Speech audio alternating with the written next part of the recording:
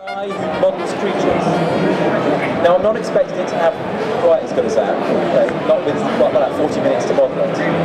Okay, so it's gonna be about 35 minutes and it's gonna start now. Okay, go.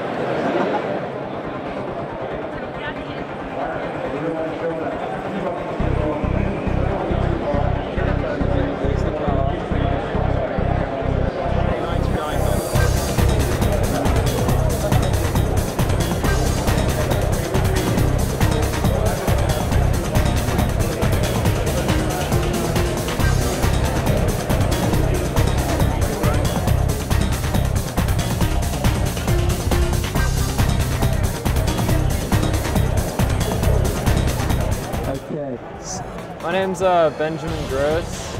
I'm a student in New Jersey. I kind of do a lot more environmental modeling, so this is a little new for you. This is a little bit new. I was kind of sitting here testing things out, and what software are you using? This is Autodesk Maya.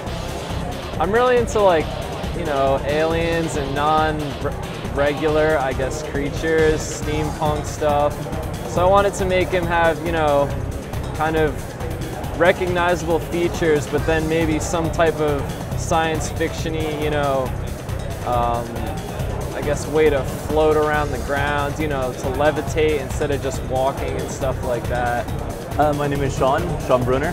And where are you from? Seattle. Okay, you work for a company? I'm currently looking for employment with a company. Okay, everyone hear that?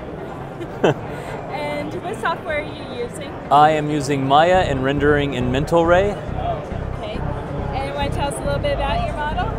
Yeah, I kind of been meaning to get around to modeling a dragon. I have yet to do that, so I decided what better time than now. What's your name? Rawad. And where are you from? Lebanon. Wow. Yeah. And do you want to tell us a little about your model and what software did you choose? I used Maya 2012. I'm making like a dragon-like creature, like with glowing eyes. So basically that's why I extruded the face and everything. So it's mostly Maya. I'm usually a Maya. Is that your comfort level? You like Maya? So far, yeah. Okay, good. All right, good luck. Thank you very much. Hey, my name is Ronaldo Figueroa, character artist from Central Florida, in the U.S. Great. Are you working for a company, an independent? Kind of both, but I'm a full-time instructor at Full Sail University. Awesome. Hey, Lots of fun. Well, the So we pressure's only on for have you. one file in So, there. tell us a little bit about your model. It was just kind of a random exploration of shapes, and it ended up kind of some... dinosaurs. Yeah, along those lines. Yeah, Yeah, it was a lot of fun. I love the monitors. Having 3 monitors really helped. So. Oh, good. Yeah, totally. So did you utilize the setup here? I tried to for an instant. I had multiple software up, but for 30 minutes you really don't have too long of time. So. Exactly. So what did you choose for software? I use Softimage for the most part. It's great software, reliable, and I just had fun.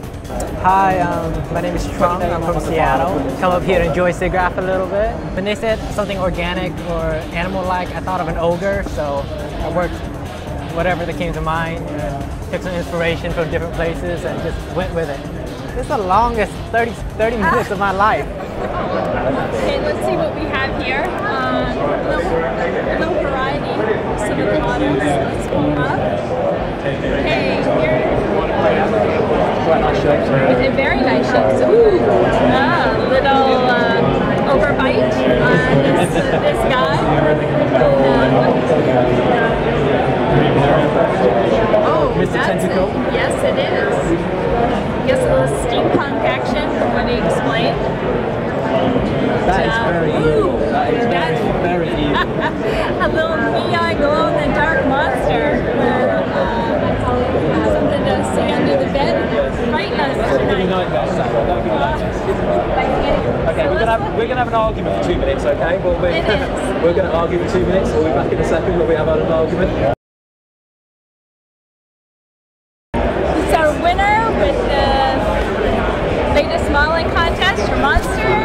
Give it a name. about? It is my pug-nosed dragon. All right.